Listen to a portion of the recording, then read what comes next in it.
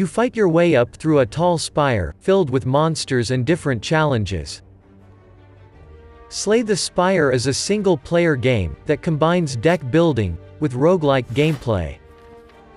The game is about climbing an spire by going through procedurally generated paths, where you can find merchants, treasure and monsters. Combat is turn-based. At each turn you choose which cards to use. One card might inflict damage to an enemy, another will give you protection. Each card you use consumes energy points, so you must choose carefully what works best at each opportunity. The next turn another fresh set of cards are randomly drawn from your deck. As you progress you get new cards and can upgrade existing ones. There are also relics and potions, which give you different advantages. For example, a relic might give you an extra energy point, or it can regenerate some of your health at the end of each combat. There is almost no story, it's a straightforward game.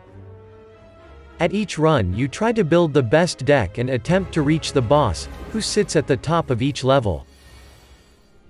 You have 3 characters to choose from, each with its own abilities and card decks. When you die you return to the beginning of the level and have to start all over again. Each run takes around 30 minutes to 1 hour.